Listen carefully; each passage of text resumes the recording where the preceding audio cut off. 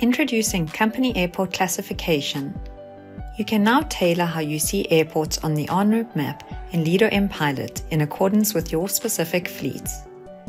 There are many applications for improving pilot situational awareness, such as visualizing prohibited aerodromes, indicating available facilities, and much more. Let's have a look at how an administrator can set company airport classification in Lido web portal. We start by creating fleet types. Here you can create multiple aircraft by selecting the aircraft type and providing a name.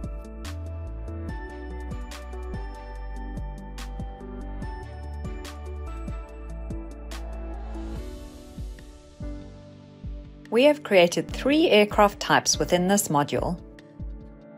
In the Company Airport Classification module, you can set the classifications. For each aircraft type, you can have a completely different classification that will be displayed in this table for the different aerodrome-specific classifications. First, it is necessary to define the styling in the Classification Settings tab. The user can configure all the classifications and styling that can then be sent to Lido mPilot. Choose a name for the classification, select an icon and a color.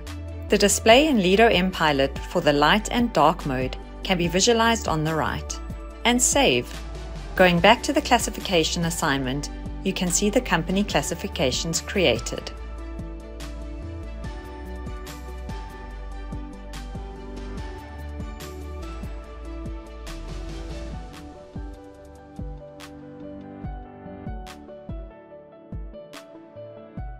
The next step for the web portal administrator is to classify the airports. In Assign New Classification, airports are displayed in a tabular format. It is possible to choose the rows displayed by page and navigate between pages. Selecting a specific airport or airports, assign the aircraft and company classification. Additional information can also be included for web portal administrators. The published classification is set to none. This gives the user the information that the classifications were not sent to Lido mPilot. The additional information can be seen in the information icon. In accordance with the aircraft selected by the pilot, a different classification can be displayed for the same airports.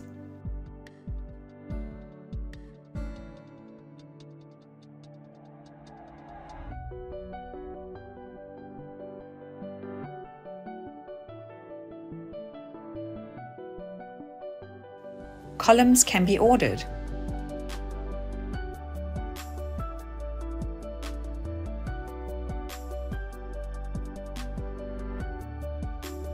You can easily edit a classification and make the required changes.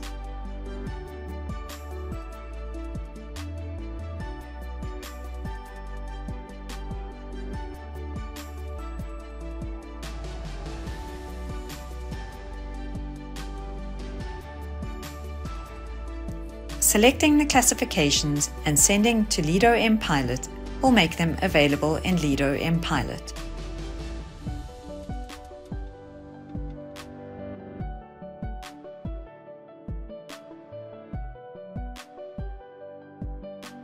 Now let's have a look at how these configurations display on Lido mPilot.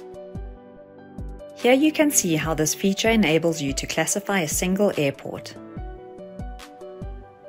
Focusing on another airport, for example, the Fleet Selection tab is displayed. The fleet type is selected and the legend appears based on the classification set up by your web portal administrator.